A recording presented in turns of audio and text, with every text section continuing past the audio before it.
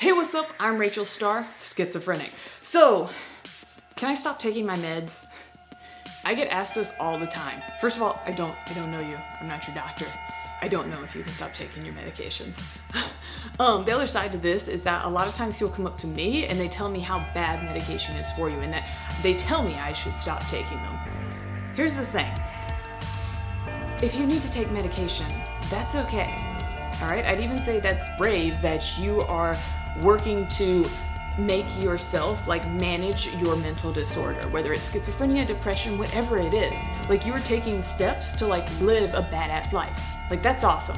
A lot of people are way too scared to ever get help. So taking medication doesn't make you weak, doesn't make you less of a person, all right? Yes, I'm currently on medication. I have been for quite a while. If you're feeling better, should you stop taking your medication? Here's the thing, you're probably feeling better because of the medication. I hear people all the time be like, oh, well, I'm not hallucinating anymore, so I'm gonna start taking my antipsychotics. But maybe that's why you're not hallucinating. Maybe that's why your depression lifted. Maybe that's why you're not having delusions. Maybe that's why you're able to go back to work.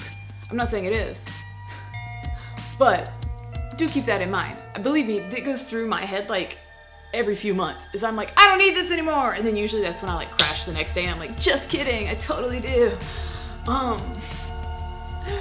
Is medication you're gonna have to see some are gonna work better for you than others, and if something's not working, or let's say the side effects are so bad that how much it helps, but if it also hurts way more, then you probably need to switch medications. Talk to your doctor about that. Be upfront.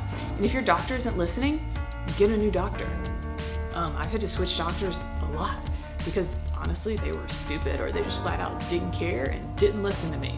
I actually got to give part of a speech to a bunch of people, doctors who actually make medications, they make them. And it's one thing I pushed was you gotta understand, so many of the side effects are so horrible, okay? Yeah, if it stops me from hallucinating, that's great, but if it makes me sleep 20 hours a day, how am I supposed to work? How am I supposed to live a life, okay? I don't want to even be alive at that point. So yay, the medication worked, but it's not worth it.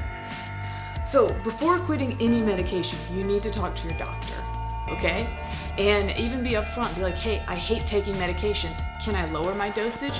Can I maybe drop one of these over time and maybe change my diet? Exercise differently, do medication, do therapy, whatever. Talk to them about it. Don't just go cold turkey. Keep in mind, there are lots of different medications that are out there, lots of different options. Don't just try one antidepressant, one antipsychotic and be like, oh, none of them work. Okay, you might have to try multiple ones. Okay, and yes, keep track of the side effects. Keep track of how you're feeling. One really good thing to do is actually to make a scale of 1 to 10 and just kind of start keeping track. How am I feeling today? So if one is I'm about to commit suicide to 10 being great. Okay, meaning I'm happy, no suicidal thoughts. Put yourself on there, be like, okay, 1 to 10, where am I at? Let's say I'm at a 2 today. All right, and track it. That way you can see, because a lot of times, especially when we start feeling better, we forget what it was like before the medication, before the certain dosage. So track that kind of stuff to help you and your medical professionals with the tools that you need. I'm Rachel Star, Schizophrenic. Thank you so much for watching.